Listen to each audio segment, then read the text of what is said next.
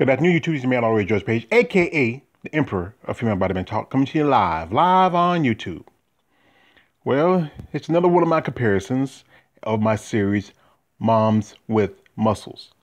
And I chose two ladies who are from out of the United States, even though they're both of citizens of the UK in a way. One lady here is one Miss Gayle Moher, who's originally from Great Britain, but she lives here in the United States. And the other lady next to her is one Miss Allison, who's from Canada. As you know, Canada and Britain are part of the EU, and people who live in Canada are technically citizens of Great Britain. So, so that's pretty much how that works.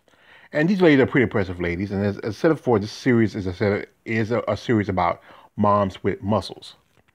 And Gayle has a daughter named Courtney, and Dawn has a son named Sky, and both of them are single mothers. And I remember there was a picture of I remember seeing a picture with Kay with her daughter when she was younger, and I was trying to find that picture. It's hard to find it.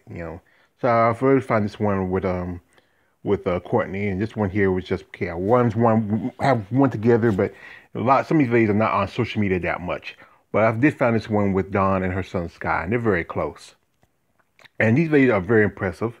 Both have been different shade of hair colors. I think Gayle's a natural brunette, but she is competing with part of her career as a blonde, and Dawn is a natural brunette, and she has competed before in her good part of her career as a blonde herself. But both are very impressive women. And I think this is why I chose them, because these are both women kind of different sides of the same coin. So let's get started. Here we have a starting pose, and you can really tell the big difference between these ladies in physique wise.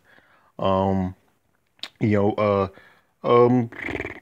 more of that closer classic look you might see in in most of the bodybuilders, especially back in the good part of the she's been competing since the good part of the mid to late 90s and up to the 2000s.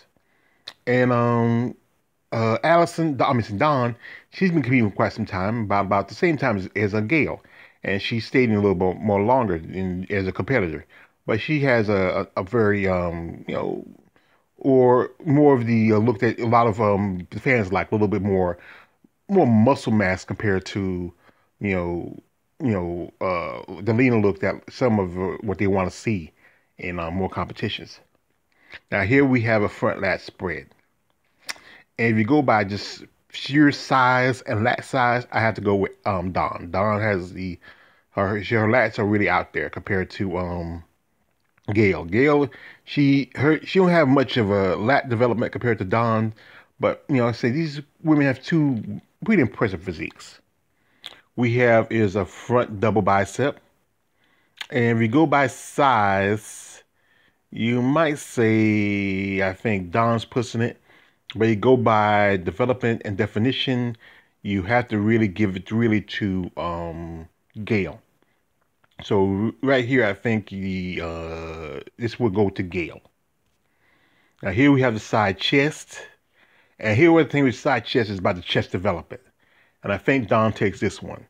With Gayle, as you know, her breast implants are a lot bigger, and often I said that breast implants really get in the way of the pectorals.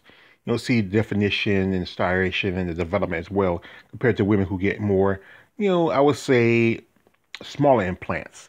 I think the best advice, if you're going to get breast implants, don't go anything higher than, I would say, a large C. I think if you go a C, that's good because it doesn't take too much, it won't take too much room in your pecs. Now here we have a rear lat spread. And if I go by pure size and by width, I have to give this one to Dawn. Dawn has the width, the size, great development, great shoulders. Allison's pretty impressive, but if you go by pure width and size, you really have to really go with Dawn. Now here we have a rear double, and I think right here you have to get a slight edge to Gayle. Gayle, I think you can really see the development of her back with this pose compared to Dawn's. I think she really pulled out something when she did this pose. So that here, we go to rear double. I have to give this one to Don. To Gayle. Sorry. Now here we have the tricep. And let's see, you got to really look at the details, especially at the around about the lower shoulder, and see how the cut, the definition is. Um, let's see, these women are just so close in a way, but I think Don might be edging Gayle out of this one. So I think I have to really give a slight edge to Gayle. I mean, it's not Gayle. I mean Don. I mean, sorry. I gotta keep up with these ladies. But I would honestly have to give this one here to Don.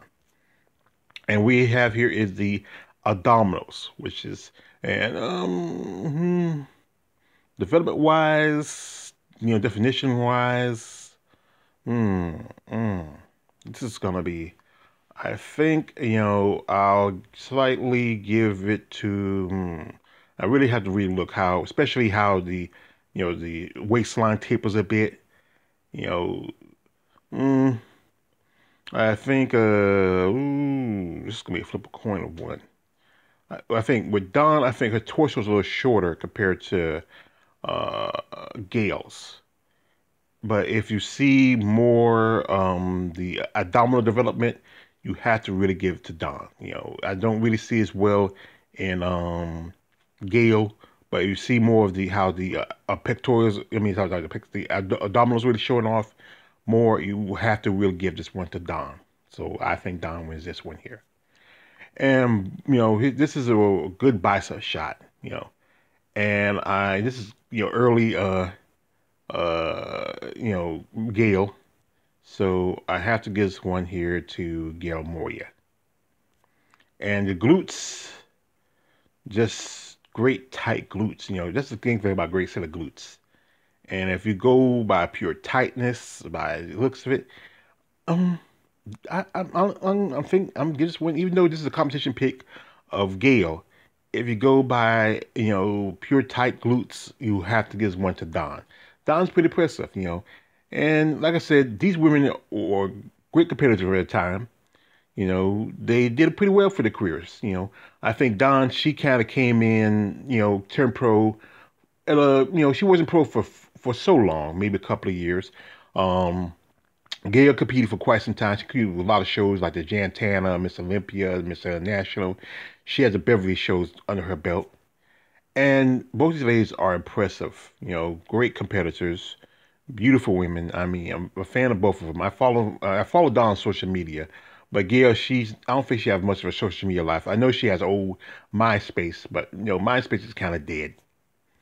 And these ladies, these ladies really, or I think probably really great representation of women from different parts of the world, and especially women of the part of the as I said, the great state of the British territories or British principalities.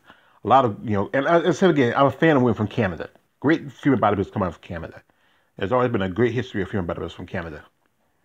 Now, from what information I gather, Gayle's living in Florida. One person I think she was living in around Arizona, Vegas, I believe, but she lives in Florida now, from information I gather. But her daughter Courtney started competing a few years ago, and she did a few bikini contests. I don't know if she's still competing now. I know from what I know from she also does real estate around Arizona, so she's kind of following her mother's footsteps. So there's a good chance that maybe might see her compete some more. I don't follow the amateurs that much, especially bikini. And Dawn, her and her husband, they do, they are also advisors. They're personal trainers. They do a lot of work in the sport.